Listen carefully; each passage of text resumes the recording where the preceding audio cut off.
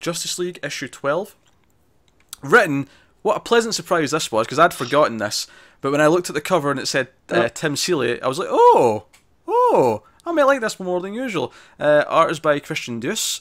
So, yeah, this was essentially Maxwell Lord Rebirth, this tie-in issue for the event. Yep. Pretty much. It was Maxwell Lord being interrogated by Amanda Waller, and there's like flashbacks to why he's being interrogated and their sort of history that builds up through the issue. And it ends with kind of a Waller getting pissed because Maxwell Lord's like mind control or mind reading persuaded her. It works on her for a little bit, and she realizes it, and she is not happy. Yeah.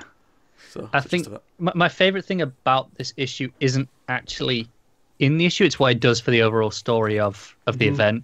Because obviously, we got in the event book, we got the reveal that it was actually Waller versus Lord. That's what the story really is, and this kind of sets up it makes it personal and shows us why. It drives it home.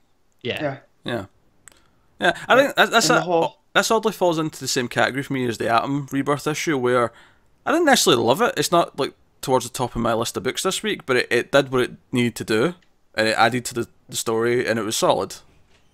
So, I saw some complaints about like, well, why should I care about Max Lord suddenly? And I feel this issue and Justice League versus Suicide Squad showed why you should care about Max Lord. Because a good story can make a villain and make him a threat within the confines. You know, you don't need to seed it so far, you know, to make it matter in the moment. He shows up, he's a bad guy, and now we get, you know, his background. But between this and then Superman's reaction, that should be enough to make you care. Exactly. And that's why, and I like Max Lord as a villain. I thought when they killed him off at the end of Sacrifice with Wonder Woman, you know, I thought it was, oh man, such a waste of villain. And they brought him back in Bright to Stay, and now we get him back for reals. Although I hope he makes it through. I hope Waller doesn't. He's kind of a scary dude. Yeah, and he's a great threat. You know, he's kind of a threat in the way that Lex Luthor's not. Where, and I'm not just saying this because on Supergirl on the TV show, Max Lord's their fill-in for Lex.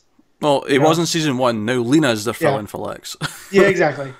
And we've forgotten Max exists. Yeah.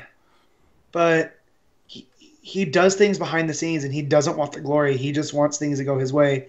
Where Lex wants you to know this is what he's done and why he's smarter than you. So I feel like DC needs this threat, and Waller. You know, almost these guys that aren't straight-out villains.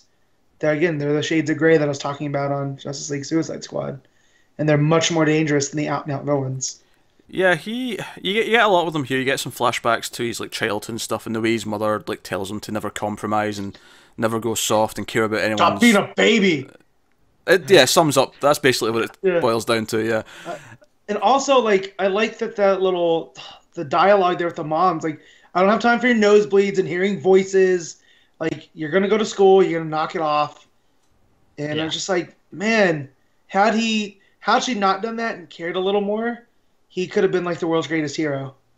But instead, we get the sliding door of, It comes back to that thing, doesn't it? Is Superman's who he is because of his parents, and exactly. You have Maxwell Lord, who, if he had a nicer mother who actually, you know, raised him and cared and taught him right from wrong, maybe he'd be a nice person and he would be a hero. Yep. But alas, here we are. He's causing trouble. Again, if Seeley's gonna write Justice League more, like, I don't want it interfering with his Nightwing work, clearly. Yeah. But if he jumped to Justice League and we got these style of stories, I would pick it back up. So, because I like reading this. If anyone wouldn't, I'd call them an idiot. Yeah, I don't think there's any doubt if like Seeley was on Justice League, we'd all much prefer Justice League, but I wouldn't trade it for Nightwing though. No, I wouldn't trade it. I just think Seeley's got it in him to do both, and he can dethrone Hitch and give us something good. 2 double shipping books, you think he's got it in him for 4 a month? Well, no, you can drop Justice League to single ship. Yeah. Move Justice League of America to double, and there you go. Well, even without moving that to double, that means you've still got Justice League and then a JLA. Like, well, JLA is double anyway, so I don't know what we're talking about. Well, yeah, I mean, even if they were both single, you'd still have. All right, yeah. Like 2 issues. I'm saying, if they want to keep a team book double, you know what I mean? Because I always feel like the new book is the one that could go to single ship quicker than the already established one because they already have the rhythm going.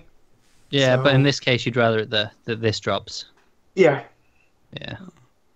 But it makes me sort of realise why some of the writers who could be doing like a third issue a month, so they could be doing like a double and a single, aren't, is because they're keeping them like around for things like this where they've got a tie-in issue for an event, or they've got an event themselves where they can have them do that instead. Yeah, they're Well, like. that's where. Go ahead, Connor. I was just saying that they pull in the talent for the important ones. It really shows you that this isn't a flagship book because Hitch would have been writing it if it was. It's not. It's like, Hitch, you tell your stuff, whatever, but when we need it, we're having it. Yeah, no. Well, it's like what they did with King during the Darkseid War when he wrote like the best issue of Green Lantern in a good long while. So that it made it like feel more important. None of the other issues, like tie-ins to Darkseid War, were that good compared to that one.